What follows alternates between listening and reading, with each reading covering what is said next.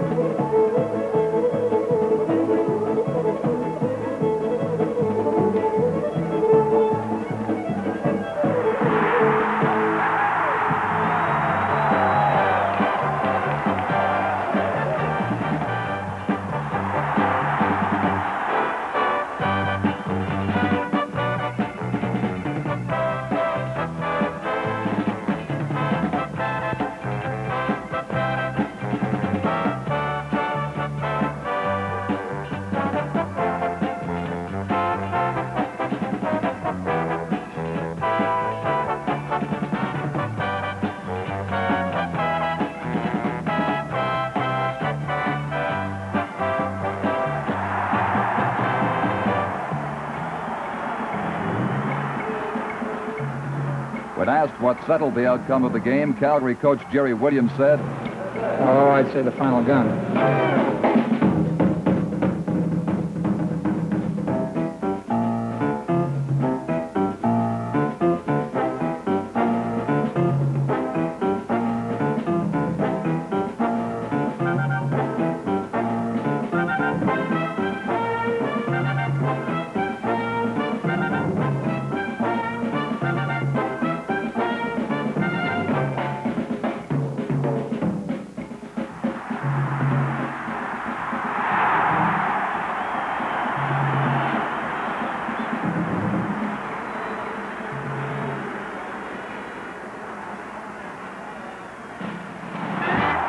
Ottawa kicks off to Calgary. In 1948, when these two teams met, it was a low-scoring contest with Calgary winning 12-7. Today, every prediction points toward a high-scoring game. The Ottawa defense is out to avenge a regular season loss to the Stampeders, which saw them waste a 14-point lead and wind up on the short end of a 27-24 score. Stopping Calgary means stopping the accurate passing of Peter List.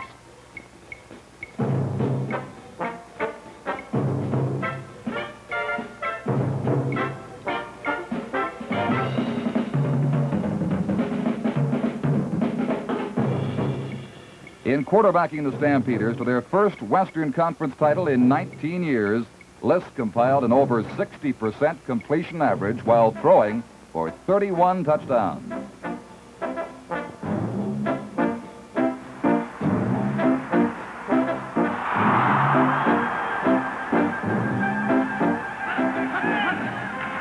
The Cowboys' performance today rests in the sure hands of their receivers. Tight end Herman Harrison, split end Terry Evanson, halfback Bob McCarthy, and flanker Jerry Shaw.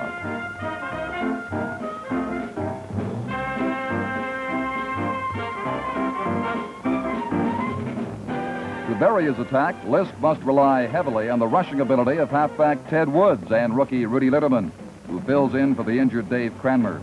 But late in the first quarter, Litterman is injured and must leave the game. Defensively, the Stampeders gave up less yardage than any team in the CFL during 1968. Today, they must stop the most varied offense in the Canadian Football League.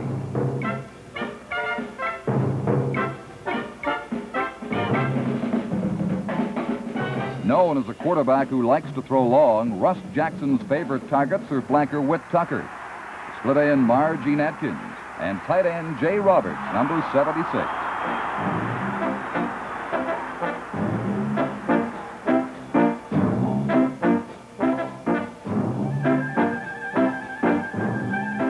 Jackson's also respected for his running ability.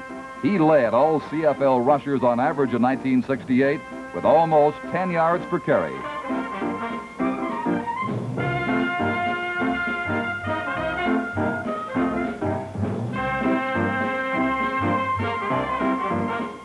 The Ottawa backfield is a fast crowd. Halfback Bo Scott amassed over 900 yards and ranked 4th in the league, 2nd in the East. Rookie Vic Washington ranked 3rd in the East in total yardage, while averaging over 6 yards per carry despite his mid-season switch from defense to offensive halfback. But Calgary contains the Riders' potent runners throughout the first quarter for a net loss of 9 yards.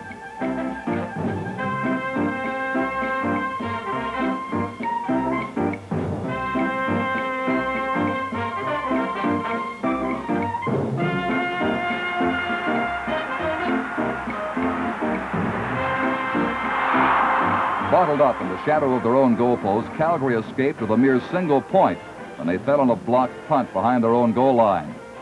The strong Stampeder defense forced Ottawa to attempt 3 field goals. Don Sutherland, who kicked his way to the Eastern Scoring Championship, was wide on each try.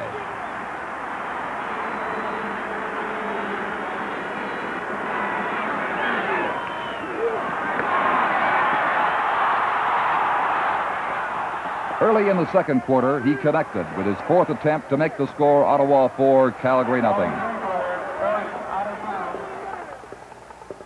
The first real break of the game comes on a second down play at the Ottawa 35-yard line.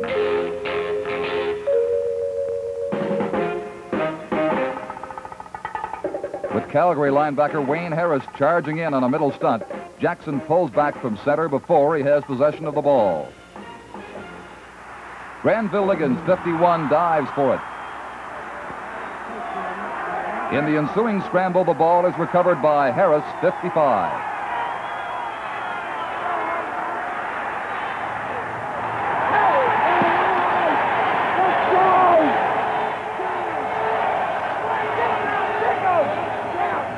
Take him, Wayne! Let's go battle! The Stamps now have the ball on the Ottawa 52. List with 2nd and 9 floods the zone to his left. Jerry Shaw, hooking back, gains a step on the Riders' Bill Cooper, who draws an interference penalty at the Ottawa 37. Again? I don't know. It's interference.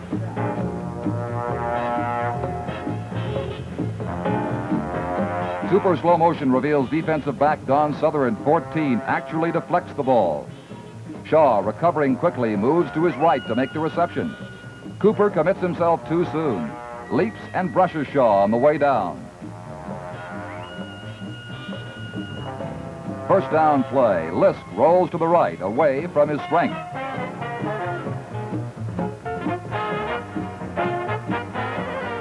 And hits Shaw on the short side at the 21-yard line.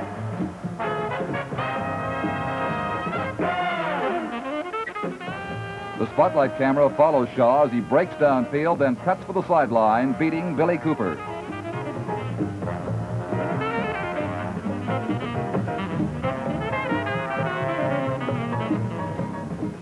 Again, Lisk to the short side. The formation goes left while he drops straight back. The pass through the hands of Wayne Giardino into the arms of Bob McCarthy at the 5-yard line. First and goal at the 5. Lisk fakes a running play and rolls out behind the moving backfield.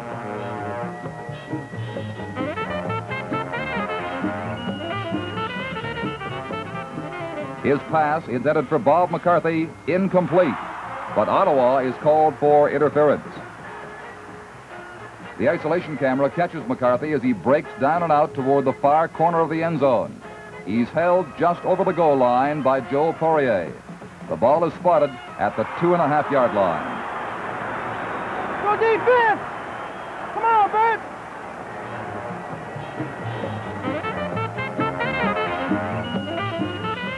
Off a variation of the I formation, Jerry Watson carries for 2 yards off tackle.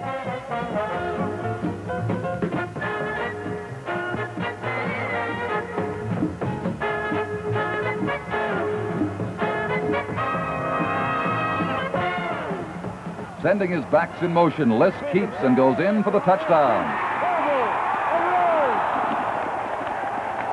The conversion makes the score Calgary 7, Ottawa 4. On the kickoff, Washington slips on the soft turf. Billy Cooper picks the ball up on the 2.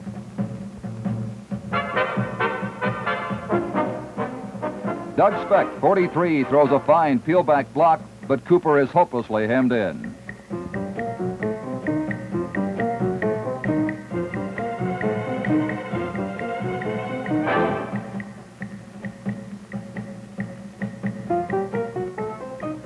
With the goal line at his back, Russ Jackson keeps the ball on the ground. He calls on Washington, but big Granville Liggins, 51, sifts in behind the blocking to stop him after 2 yards. The Stampeder defense keeps the pressure on. Wayne Harris, 55, throws Washington for a 1-yard loss. The Riders have to kick. Jerry, he says roll laterally up, turn, check down. Turn, check down. Hey!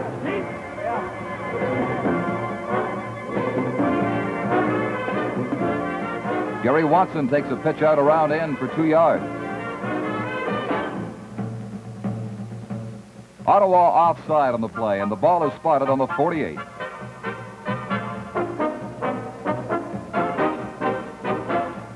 It's Watson again. This time, both ends are tight and a trap up the middle. Good for 10 yards as number 58 guard Bob Luke delivers the key block.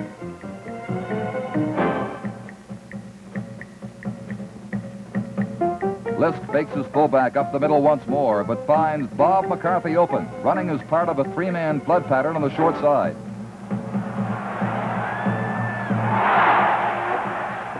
It's good for 17 yards and a first down on the Rider 21.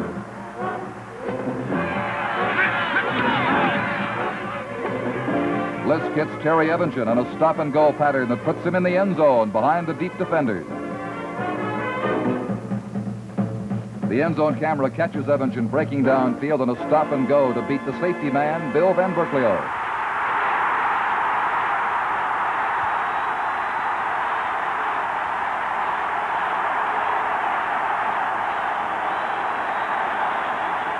Robinson's conversion is good, and in less than 2 minutes, Calgary has scored twice to lead the Rough Riders 14-4 at halftime.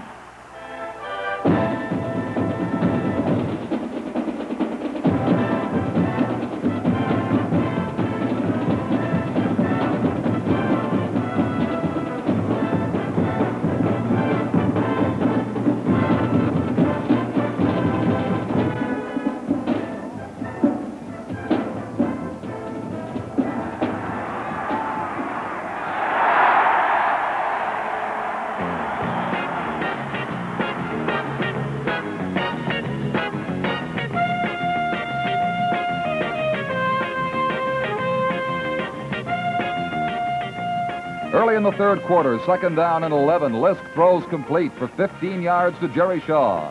The Riders' Billy Cooper makes the tackle near midfield.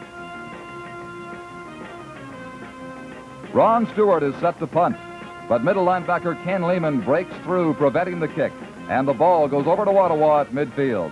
One of the key plays of the game.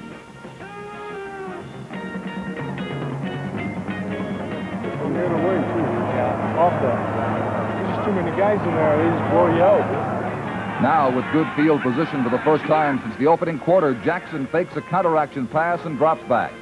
Defensive pressure forces him to step outside, and he reaches the Stampeder 41. Jackson reveals his second-half strategy. This is one of the first games that we've come back in the second half. We've usually been ahead at the first half. A lot of those games we lost, and we seem to blow them in the second half. And we were down the 11 to 10 points halftime, but the guys just seemed to feel that they could do it. And when we came out there, we changed our game plan. We went out there with about maybe 9 or 10 plays that we were going to run in the second half, and they went well. We stuck to them. This was the big difference. A good block by halfback Ron Stewart, 11, springs Dick Washington loose for 6 yards and a pitch out.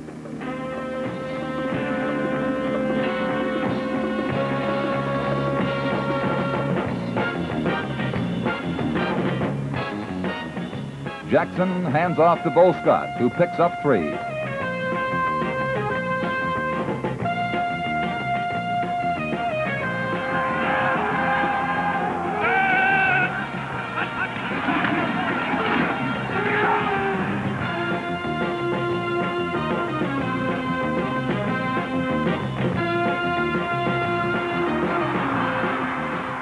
Jackson to Washington, 16 yards and a first down at the Stampeders' 15.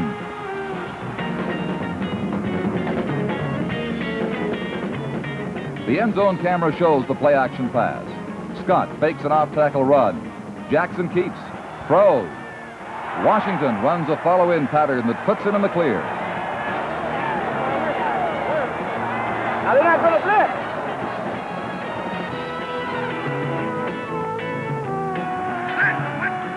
Jackson, roll action right. Spots it opening up the middle and collects 8 yards. Defensive end Dick Suderman brings him down on the 7.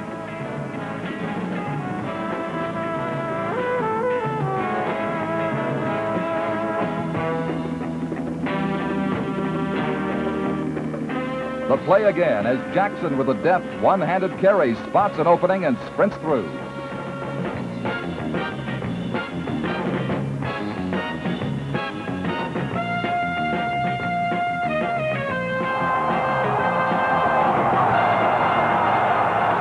Go up the middle. Look at your trap, Howard.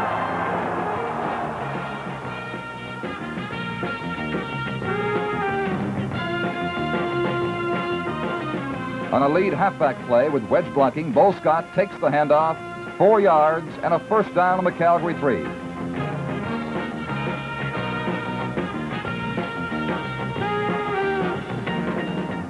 Scott again for 2.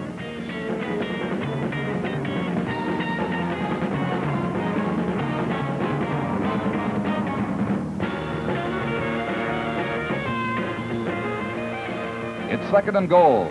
Jackson takes the ball over on a straight quarterback sneak.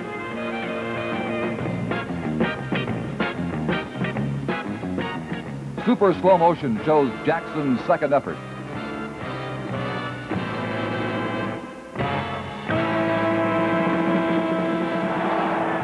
Sutherland converts, and the score is Calgary 14, Ottawa 11.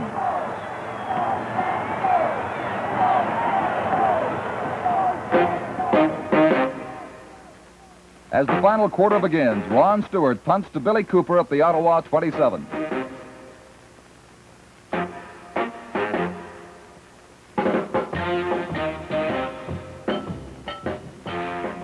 Now, one of the Grey Cup game's most talked about plays, the Washington bounce. 1st and 10 at the Ottawa 30. Jackson pitches out to Washington. He fumbles, but it bounces right back into his hands, and he's off and running for 79 yards and a Rough Rider touchdown.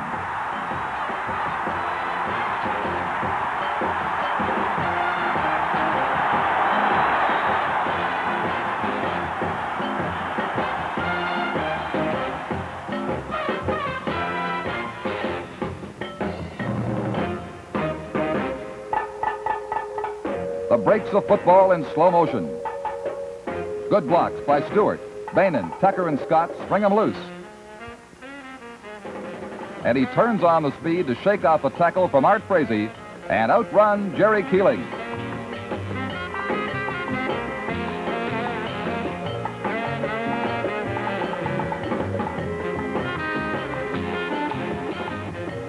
Sutherland's convert is blocked, and Ottawa leads 17-14.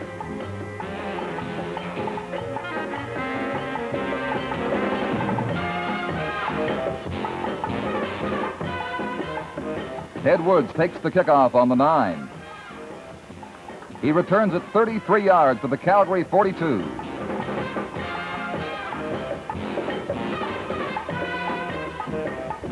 At the 6-minute mark of the 4th quarter, it's Calgary's ball. 1st and 10 at midfield. Lisk bootlegs left and hits Terry Evanson in a curl-in pattern, good for a gain of 20 to the Ottawa 35.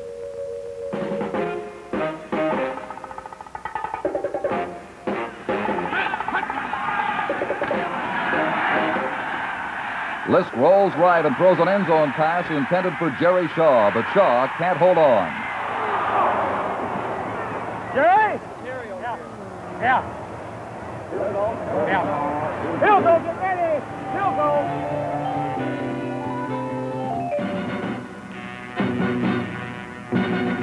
Lisk throws to Shaw again in a curl-in pattern, but this too falls incomplete.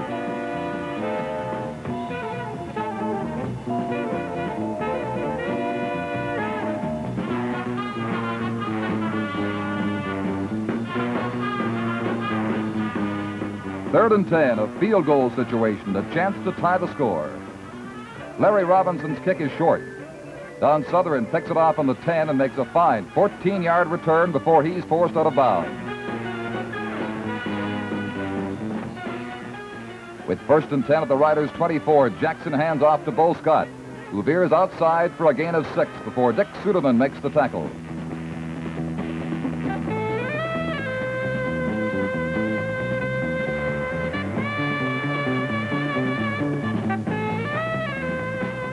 Washington picks up 8 yards and a first down.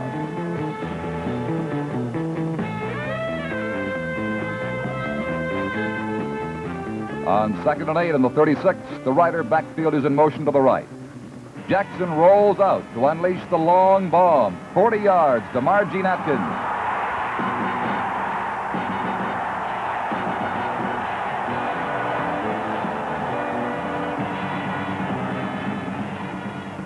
Listen to Russ Jackson. And the 3rd touchdown to Margene Atkins. This is something we've been working on all week.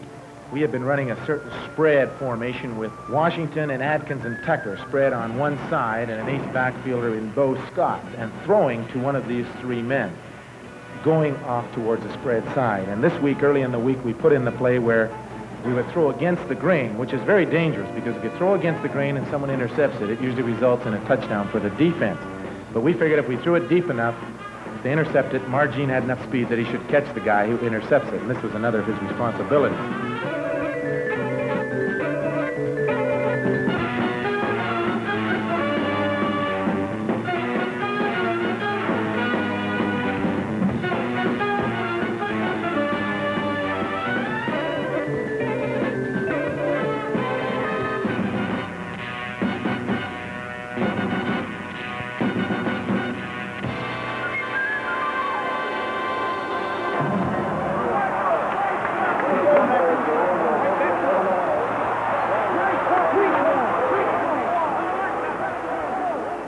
The convert is good, and Ottawa leads 24-14.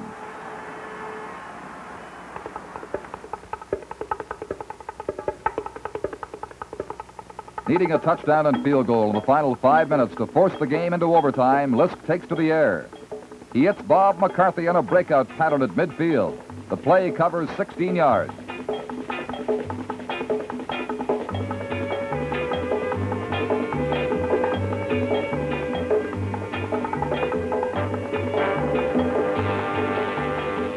Lisk fakes a left side sweep and bootlegs to the right, looking for Evanson and a curl-in.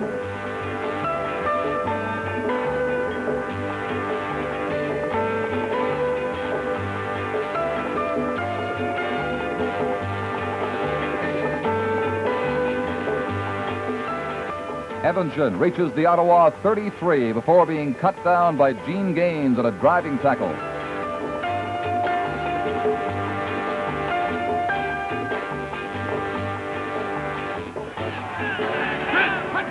The Calgary drive continues. Lisk drops straight back and hits Jerry Watson on a checkoff play, good to the Riders' 21.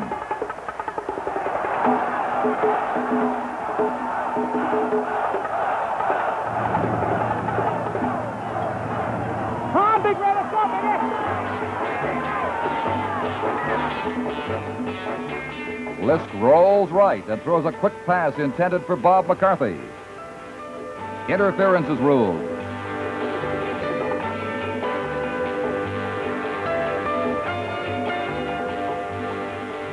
The infraction in slow motion. Gene Gaines, 22, pushes McCarthy. First down on the Ottawa 9. Lisk strikes quickly, hoping to catch the Ottawa defense off guard, but his pass to Evanson is picked off by an alert Bill Van Berkleo.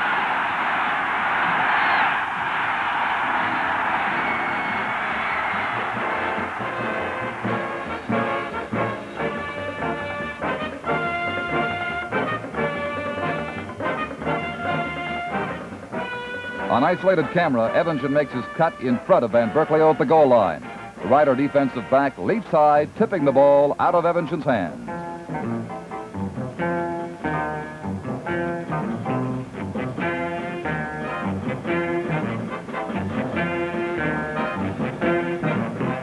The Calgary defense blitzes. Don Luzzy, 62, and Terry Wilson, 22, combined to stop Scott. The ball squirts loose. Big Dick Suderman scoops it up and is tackled by Whit Tucker at the 16-yard line.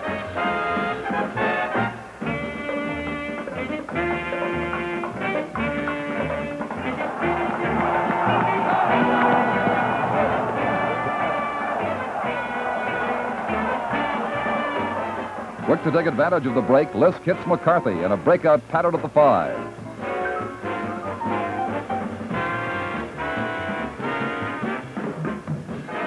Two plays later with 3rd and 4, Lisk sends Watson in motion left, runs a quick bootleg and connects on a pass to Evanston in the end zone.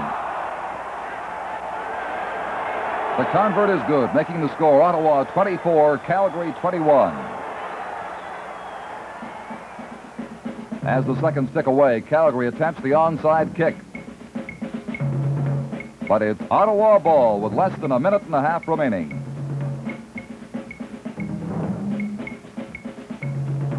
The Calgary defense stops Ottawa cold, and they punt, leaving 24 seconds to play. Lisk has the Stampeders on the march once more, but time runs out on the Western champions.